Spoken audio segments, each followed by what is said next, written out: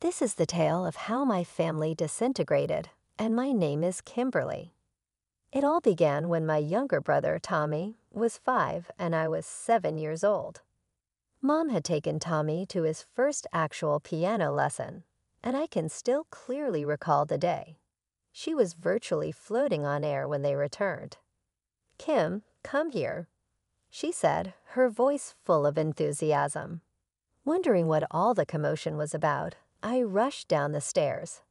"Your brother is a genius in music." Although I wasn't really sure what that signified, I could tell it was significant. "That's fantastic," I answered, attempting to seem excited. With gleaming eyes, Mom said, "The teacher says he has perfect pitch." Are you aware of how uncommon that is? I have no doubt that he will become a star. It was all about Tommy after that day. In order to concentrate on his profession, Mom abandoned her part-time employment. She would spend hours looking into kid-friendly talent events and music competitions. Our living room became a miniature recording studio, furnished with a microphone, keyboard, and even a tiny karaoke machine. Do not misunderstand, Tommy was good. His voice was clean and pure, like that of a tiny angel when he sang. However, I couldn't help but feel excluded. Mom was too preoccupied with Tommy's possible celebrity status, and Dad wasn't really there. He would go to work before I was up and return home after I had gone to bed. He was too tired to do much else on the weekends, so he would watch TV or tinker in the garage. I therefore learned how to look after myself. I would prepare my own meals, do my assignments without being questioned, and make an effort to keep my troubles to myself. But it wasn't all awful. I had my grandmother, my books, and a few close pals. Mom's mother was Grandma, but they couldn't have been more unlike. Grandma was grounded and pragmatic, but Mom was all about the limelight and celebrity. When I was 12, I began helping out at her little convenience shop in town after school. She would smile at me over her spectacles and remark, "Kimberly, you're a good worker." Astute financial management will benefit you throughout your life. I valued those remarks more than all the ambiguous compliments I received at home. At least someone recognized me as more than simply Tommy's sister. In relation to Tommy, he was flourishing while being cared for by Mom. He had already won a couple local singing contests by the time he was 7 years old. Mom's face would light up with joy when she brought his awards and accolades home. Without waiting for a response, she would ask me, "Did you see Tommy on TV last night?" He was the most gifted child the judges had seen in years, they remarked. I tried to be pleased for my brother by smiling and nodding, but when I saw how differently we were treated, I couldn't help but feel jealous. While I had to save my money for months in order to purchase whatever I wanted, Tommy had access to the newest toys and technology. The gap between Tommy and me widened even further once I started high school. Mom put Tommy in an exclusive private school renowned for its music department, while I went to the neighborhood public school. Taking care of his outfit and reminding him about his voice lessons after school, she would drop him off every morning in our rickety minivan.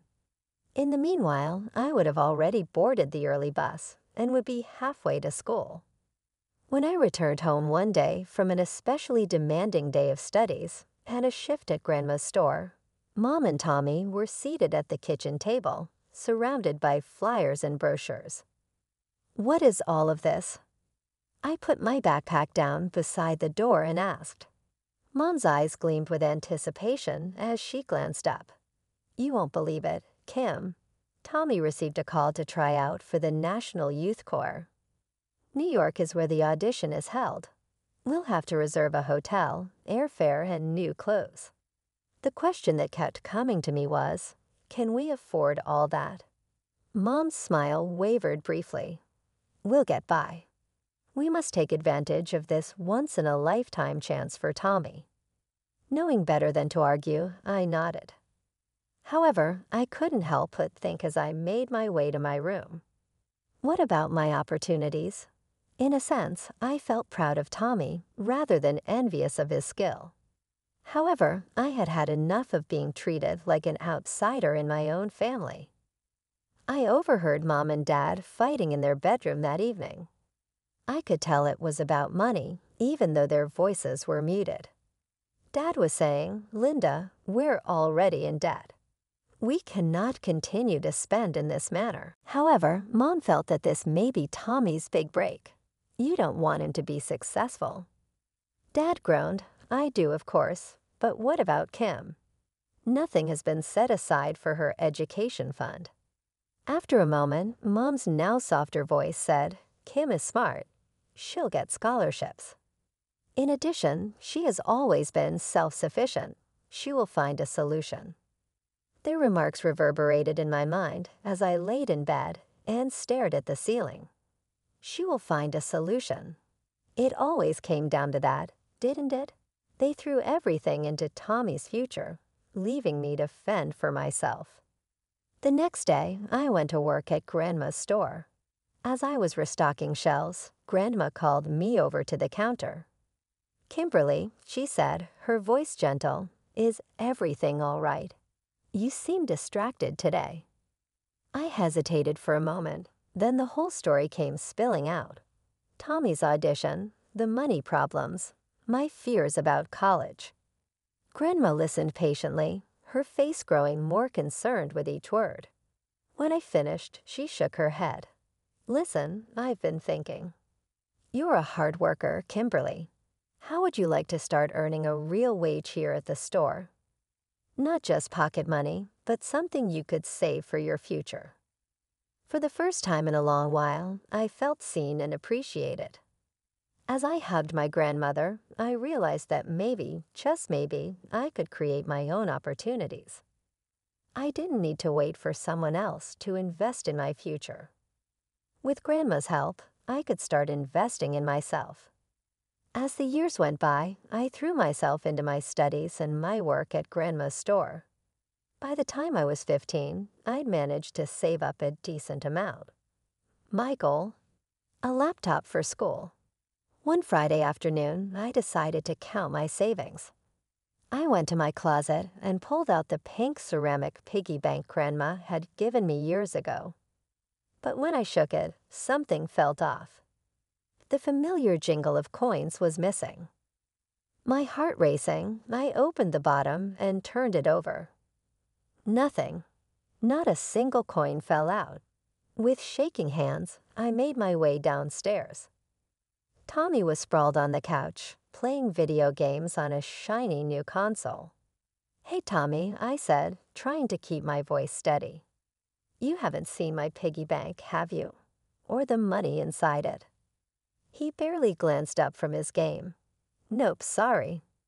I took a deep breath and headed to the kitchen, where Mom was preparing dinner. "Mom," I began, "did you take the money from my piggy bank?" She turned to me, her face calm. "Oh, that. Yes, I did. Tommy needed a new game console. His old one broke, and he was so upset. I knew you had some savings, so I took it." I stood there, speechless. Tears were threatening to spill, but I refused to let them fall. "When will you pay me back?" I managed to ask. Mom sighed as if I was being unreasonable. "We'll see. Times are tight right now with all of Tommy's expenses. You understand, don't you? This is an investment in his future." I didn't understand. I couldn't understand how she could do this to me. Without another word, I turned and ran out of the house. I kept running until I reached Grandma's store, tears blurring my vision. Grandma took one look at me and flipped the open sign to closed. She led me to the back room and sat me down. "What happened, Kimberly?" she asked gently. Between sobs, I told her everything. As I spoke, I watched Grandma's face change from concern to disbelief to anger. "What am I going to do, Grandma?" I asked, feeling more lost than ever. I can't trust them. Grandma was quiet for a moment, then she stood up. "Wait here," she said. She disappeared into the front of the store. When she came back, she was carrying a laptop box.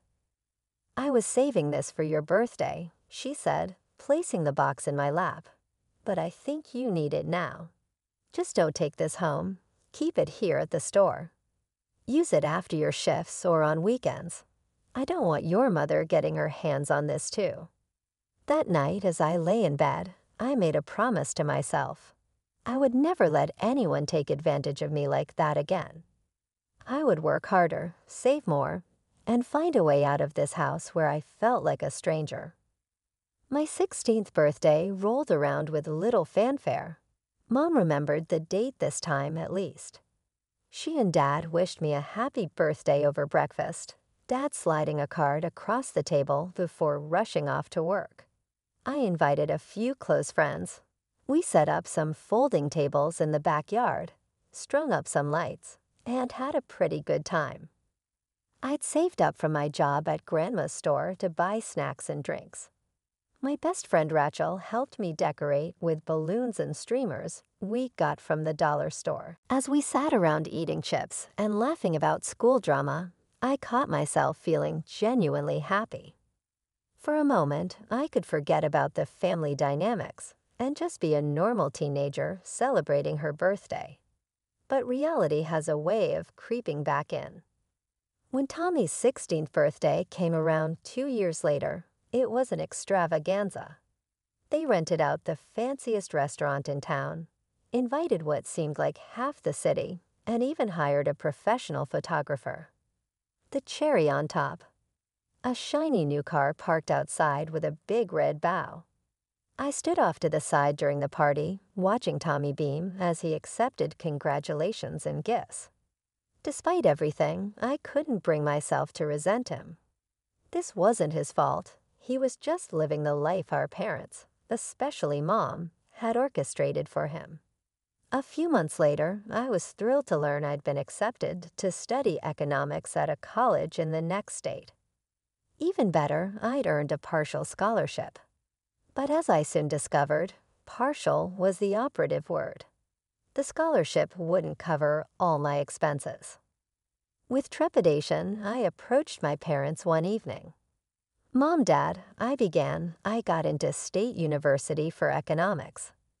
I have a scholarship, but I'll need some help with the rest of the tuition and living expenses. Dad looked up from his newspaper, a crease between his brows.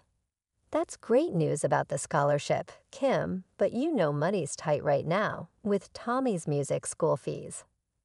Mom jumped in. "Kimberly, you're a smart girl. I'm sure you can figure something out. Maybe get a job. You've always been so independent." Defeated, I retreated to my room. As I sat on my bed, staring at the acceptance letter, my phone buzzed with a text. It was Grandma, asking how the conversation with my parents went. I called her back, my voice shaking as I recounted what had happened. Grandma listened quietly, then said, "Kimberly, don't you worry. We'll figure this out together." True to her word, Grandma set up a college fund for me. Between that, my scholarship, and a part-time job, I picked up at a cafe near campus. I managed to make it work. "You're going to do great things," Kimberly, Grandma said. "I'm so proud of you." Those words carried me through the tough times in college, when I was up late studying or pulling double shifts at the cafe. If I'd remember Grandma's faith in me, I would push through. I called Tommy occasionally, trying to keep our connection alive. He was at a prestigious music college, all expenses paid by our parents, of course. Despite the differences in our situations, it was nice to hear his voice, and to know that at least one person in that house might be missing me. After 4 grueling years of balancing studies, work, and tight budgets, I finally graduated with my degree in economics. Armed with my hard-earned qualifications and a determination to succeed, I returned to my hometown. It wasn't long before I landed a job at a prestigious financial firm and found a small but comfortable apartment to rent. Life settled into a pleasant routine. Work was challenging but rewarding. In my free time, I started to build a life for myself outside of my family's shadow. I made new friends, took up hiking on weekends, and even started dating a bit. Then one rainy Tuesday evening, there was a knock at my door. I opened it to find my mother standing there, looking uncharacteristically disheveled. She stepped inside, wringing her hands. "Kimberly, I need your help." Those words sent a chill down my spine. In all my years, I couldn't remember my mother ever asking for my help. "What's wrong?" I asked, leading her to the couch. She sat down heavily, her eyes brimming with tears. "I'm sick, Kim, really sick. The doctors say I need treatment, but our insurance won't cover it all." My heart dropped. Despite everything, she was still my mother. "How much do you need?" $15,000, she said, her voice barely above a whisper. I know it's a lot, but I didn't know where else to turn. Your father and I, we spent everything on Tommy's education. We thought it would pay off by now, but the next morning, we drove to the bank in silence. As we waited in line, Mom started talking, her voice low. "You know Tommy's doing so well," she said. "He's got offers from several big music groups. Once he signs, we'll be able to pay you back in no time." I nodded, only half listening. My mind was racing, thinking about how I'd manage the loan repayments on top of my rent and other expenses. After signing what felt like a mountain of paperwork, I transferred the $15,000 to my mother's account. As we left the bank, she hugged me tightly. A few days later, I was scrolling through my social media feed during my lunch break when I saw something that made my blood run cold. There was Tommy, my brother, posting selfies from the Swiss Alps. She called me every day, her voice a soothing bee to my frayed nerves. "Don't you pay any mind to those fools," she'd say firmly. "They don't know the half of what's been going on in that house all these years." A week after my mother's posts went viral, my phone rang with a number I hadn't seen in years, my father's. "I've been seeing your mother's posts," he began, and I braced myself for the criticism. But then he surprised me. "I want to hear your side of the story, the full story." So I told him everything. The years of feeling overlooked, the incident with my piggy bank, the struggles through college, and finally, the loan and the betrayal that led to the lawsuit. There was a long silence when I finished.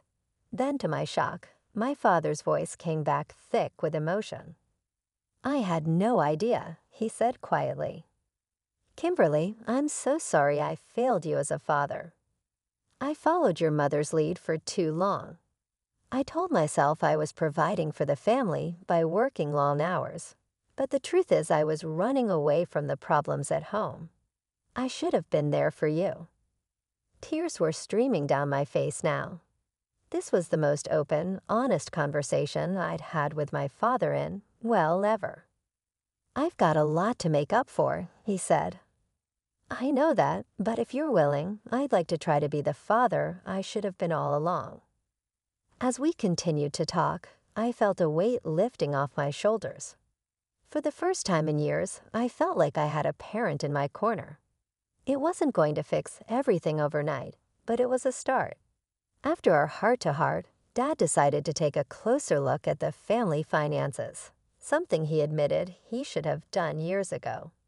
He found that Mom had been secretly withdrawing money from their joint account for years, funneling it all into Tommy's career. But that wasn't the worst of it. She'd taken out multiple loans in both their names, all to fund Tommy's pursuits. They were drowning in debt, and Dad had been completely in the dark. The confrontation that followed was explosive. I wasn't there, but I heard about it from the neighbors. There was shouting, the sound of dishes shattering, and finally, the arrival of police cars. In the aftermath, Dad filed for divorce. The proceedings were messy, But in the end, Mom got half of everything, which went straight to paying off her mountain of debt. I maintained my distance from Mom, focusing on rebuilding my relationship with Dad and cherishing the unwavering support of Grandma. Life started to feel normal. Then, about a year after the divorce, Mom's triumphant posts started appearing on social media again. Tommy had graduated from his music college and landed a spot in a famous band. Her captions were full of "I told you so's" and thinly veiled jabs at Dad and me. Some people couldn't see the potential, she wrote, but a mother always knows. Who's laughing now? I made an effort to ignore it. I had recently paid a down payment on my own apartment, was doing well at work, and felt like I was finally on firm ground. Dad was also doing better than I had ever seen him, appearing happier and more at ease. However, life has a tendency of surprising you with unexpected turns.